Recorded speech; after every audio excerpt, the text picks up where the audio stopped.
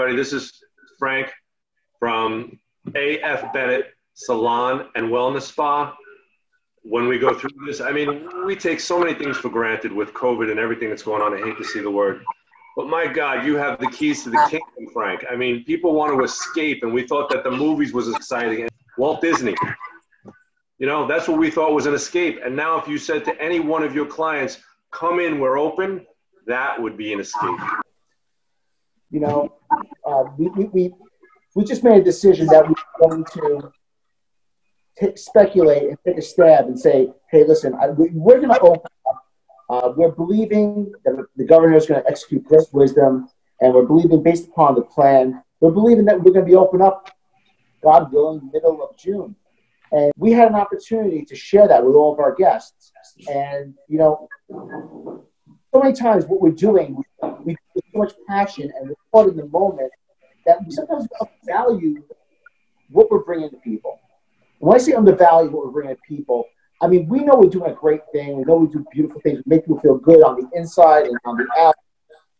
But you have no idea how much human touch, human interaction really is the spark of human existence. And I had an opportunity to do something that we normally don't do. I had an opportunity to call and speak to many of our guests. We sent them that email. We said, we're open. And you know what happened? I had conversations with people, such deep, meaningful conversations with people that have been our guests for so many years. I have to tell you, there was a point in time, several times throughout the course of this day, I recognized that I was almost moved to tears because I recognized how important we are to people. Yeah, you absolutely are. Frank, I did get that same email, and that's when I reached out to you early this morning, probably like 5 o'clock this morning. And I said, Frank, you know, it's time to do the podcast. And, you know, I know you've been doing a lot to get ready for your customers. We want to give you the opportunity to tell everybody what you're doing, you know, so that they do feel safe, your staff feels safe. My first question to you, which I think is going to be the question from a lot of people, is what is getting your hair done or any of the services that you do, what is it going to look like walking in your doors? Well, I'm a big proponent to making sure that we work with the realities that are, but I'm also a very big proponent in being able to create my own reality.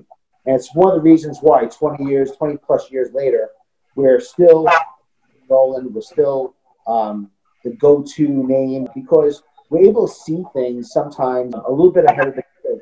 And I believe in establishing our own reality. I know that people are concerned about things like, you know, I don't want to get ill, or I was ill, and I'm afraid that maybe somehow, some way, I'm still ill, and I can transfer that to somebody else.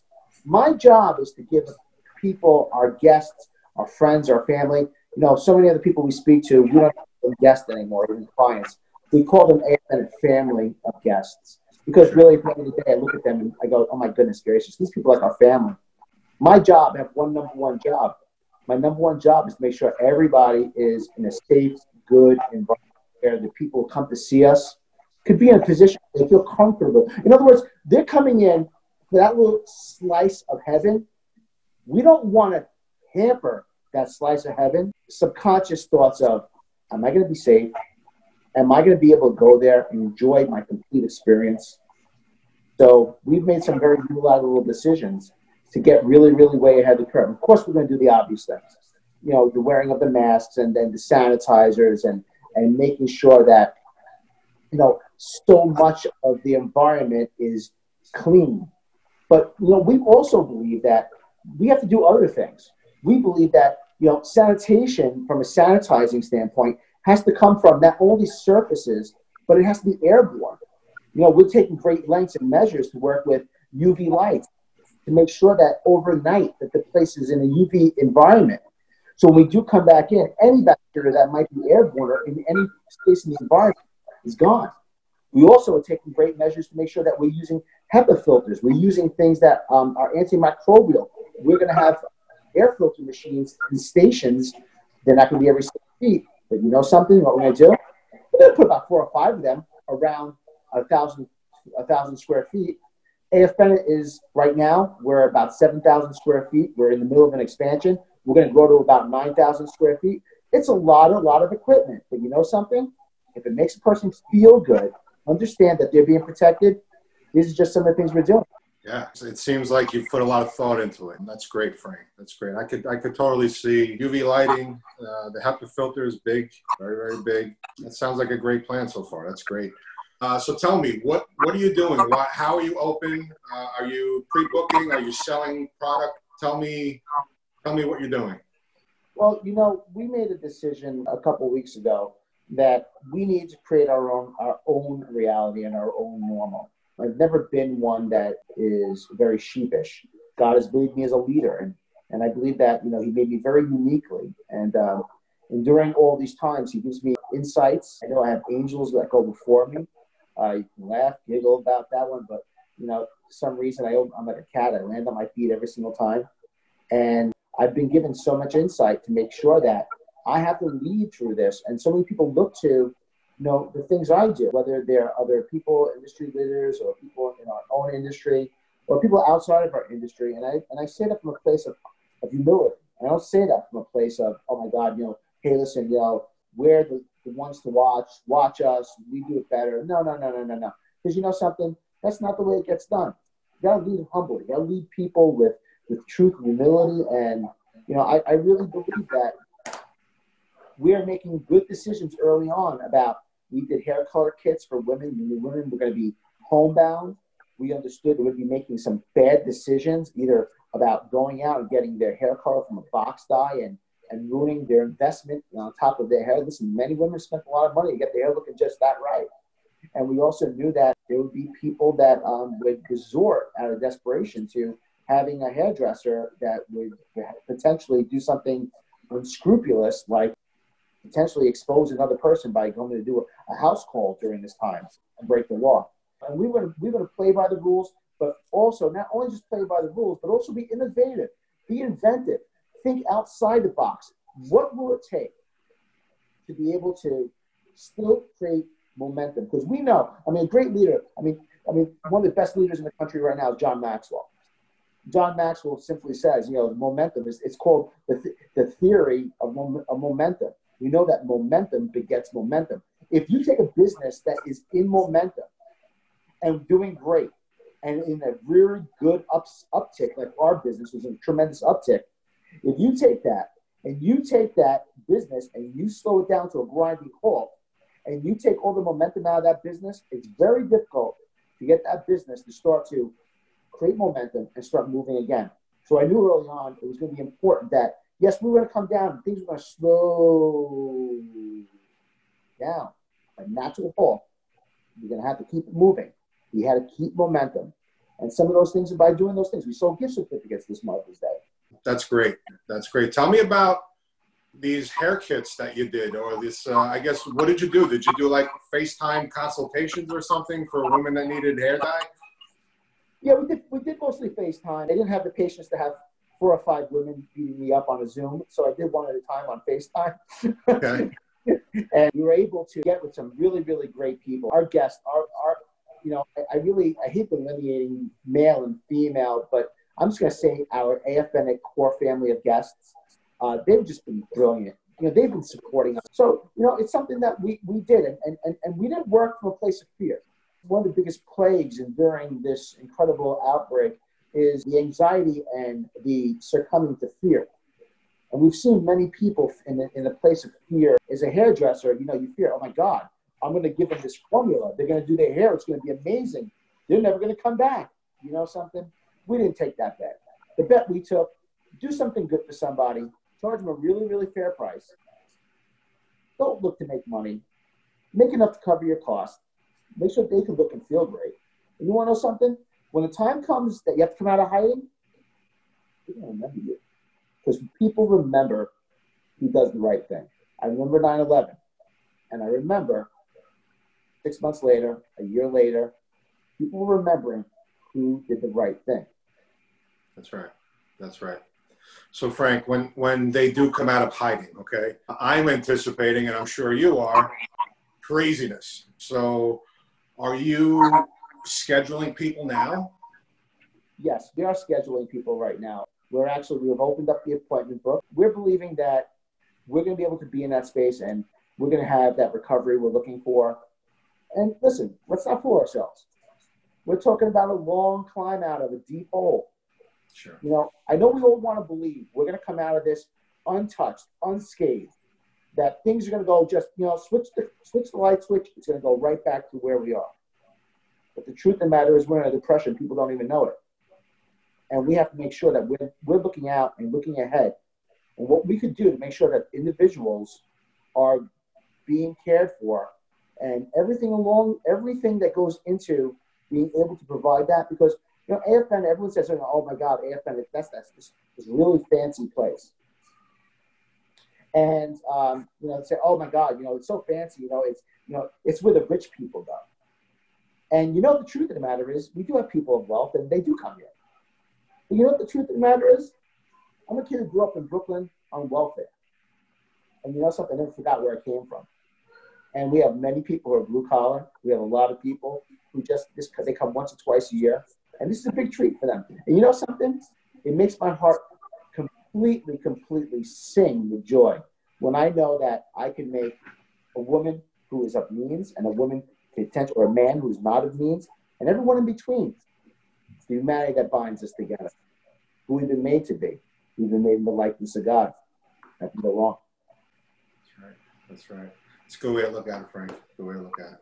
Frank, I got to ask you a question. Being that we're in this environment, I would assume that some people are going to call for an appointment and get cold feet. Are you waiving cancellation fees? Yeah, you know something, we generally don't have cancellation fees. So we're one of the few high-end spas when you make an appointment, you don't have to give a credit card to even make the appointment. We believe people at their word. We believe that they want to come, and we believe that if you're canceling your appointment, there's got to be a good reason for it. Now, there are times where someone books out several hours of our time for a huge full day at the spa or something like that, where we do have a cancellation policy in place. But, you know, the truth of the matter is we have a liberal amount of time. You know, we're going to take our 48-hour policy and break that down to 24 hours. Or if you've booked out 5 or 6 hours of our time and be able to say, hey, listen, you know something, if you're not feeling right, you don't think that you can go there and be of good cheer, and you cannot go there and feel healthy enough, or I'll go on better. You don't feel that you will be healthy enough to be in the presence of others, with social distancing and everything else. We want you to feel comfortable. I mean, I never subscribe to the fact of forcing people to do anything. Well, people do things because they want to do it. Right. It's good philosophy. Good philosophy. Talking about time, Frank, I'm sure you're anticipating this rush. Are you planning on extending your hours? You know, yes, we're going to be extending our hours on a couple of days during the week. Not tremendously. If I could be honest, there is going to be a huge rush. In fact, we see the rush already. You know, but we're already open 14 hours a day. A little bit of advice, though. If Disney was open 24 hours a day, it wouldn't be enough. And from the energy I'm getting from you and the way this place looks, you might want to consider 24 hours, especially I'm sure Joe's going to mention staggered shifts. So I've gotten great massages there. Can you tell me what that's going to look like? Yeah, you know, what's really interesting is you said something earlier today about, or in the interview about trying to think ahead and trying to be innovative, thinking out of the box. You know, you hear all these cliches being used in times like this, and like, you know, draconian measures, and you hear things about top of mind, and you know, all these key phrases and keywords everyone loves to use in different periods in time. But you know, the truth of the matter is, if I could just take one of them and just say top of mind, I think what's top of mind is people want to make sure that they want to be healthy, and not to marginalize what I just said, but the truth of the matter is, the best defense is an incredible offense. I have information that I've been sharing with my guests about boosting your immune system, things that you could simply do. The simple eradication of sugar in your diet creates an environment for not only your natural body's defenses and white blood cells and T cells and all the things that fight, not to create the armies that fight against all of the horrible horrors of viruses. But what's interesting is they've shown that when inside of a body that is low sugar consumed, that these viruses actually have a very difficult time thriving and actually living. So there's a lot of things. Like, I'll give you an example. I'll give you one package that we're doing. We developed this really cool package this year. We have something called the Healthcare Hero. That is a package that's made for healthcare providers who are going to come in and who are going to have, some people have sores, wearing that mask all day long in a humid environment. They have permanent etchings in their faces. They have dryness in areas that they never saw before, chapped lips, like that, as if they were standing outside in like the sub-zero degree weather. So we have things like that we're building things to be able to address the things on the healthcare side. But we also have something called the Immune Booster Package, which is really cool. The Immune Booster Package is something that, I felt was just dropped right on me. Like, you got to do this. And I came up with this really cool thing. I said, we know that there are certain things that work. We know that vitamin C works. We know zinc works. We know ultraviolet light works, right? We know that the detoxification of the body is a very key component, right? So we know that at least when you're with us and you come in for the Immune Booster Package, we'll be able to say, listen, here's a vitamin C facial. Really cool, great. It's wonderful. It goes through décolleté. It's great. We know it goes into the skin, and we know that's really nourishing, and we know that everyone's been wearing the mask, so that's going to bring moisture. Wonderful, good healing properties. But now we move on to a massage. We move on to a great massage, because in this massage, we have people use oil. Well, we thought of something. We said, what if we took oil, a carrier oil, and we infused it with zinc, vitamin D, and vitamin C in a medical grade at a capacity that would not burn the skin, but be able to be absorbed into the dermis. The largest organ on the body is the dermis, which is your skin. We give you a massage with that stuff. We're getting that stuff into your body, right? And then what if once we had that on your body, we were able to go over your body with this really cool wand, this ultraviolet wand, low dose, safe for the body, safe for the user, and be able to create that environment where if there's anything that's there, it's being killed and all the good stuff is going in. And to top it all off with something really called our detox pedicure, where someone gets a pedicure, puts their foot inside these ancient minerals. By the way, I'm not going to say it, but it is a secret formula. You put your feet in there, it starts out clear. As it starts working on your feet and working on your calves, you're in there, all of a sudden the water starts, depending on how toxic you are, goes from brown to black and pulls the toxins out of your body. Yeah. So we know a healthy defense is a healthy and strong offense. Rather than putting Band-Aids, we believe, get healthy, be strong, and then you don't have to worry about Band-Aids. That's right. Be preventative. I agree. I'm going to be talking to you tomorrow about booking that package, because it sounded fantastic, and I'm looking forward to it. That's really great. That's really great. That's good, man. That's great that you put that energy into it and figured this out for everybody. I think it's going to do well. All right, Frank, after Corona is done and everything is open, what's the first thing you're going to do? I'm going to go visit my mother. We hear that a lot here. We hear that a lot here. It's everybody's missing their family. That's for sure. Yeah. Is she local, Frank, or? Yeah, actually, she's in Bensonhurst, where I grew up in the building I grew up in, and I'm looking forward to going and spending some time with her, taking her out to dinner. Being able to hold her and hug her. I think the second thing I'll do after that is spend time with my church family and get together with the people that I've been praying with so diligently. We've been praying every night and praying for Staten Island, praying for our president, praying for the local administration, praying for the people who are COVID struck, praying for our economy. I mean, my goodness gracious, I just feel so passionately that people have come to an awareness to know that, hey, listen, this was a great reset. This is a good opportunity for people to slow down a little bit and kind of get back to basics. Frank. Yeah. So we've all been stuck in the house. I think it's 58 days. I'm not counting. No. What have you picked up any hobbies, or have you gone down a rabbit hole that you realized, or you see something now that you didn't before this? Yeah, I've been very angry. As positive as I seem and as focused as I am, I've battled a lot of anger over the last 2 months. I've seen some things that I think are really good and really just, and I've seen some things that I think are detrimental. I've raged against the virus. I was very angry at the virus. I know it sounds crazy, but very angry at it. I saw people that I knew and cared for get ill, some die. I've been on an emotional roller coaster. I know I'm supposed to sound like a motivational speaker, and I'm supposed to, be all about happy, joy, joy, and all that happy horse stuff. But the truth of the matter is, if I can keep it real, it's been an emotional roller coaster, and I've got to learn a little bit about myself on my thresholds. You're not alone on the roller coaster, bro. That's why we're here.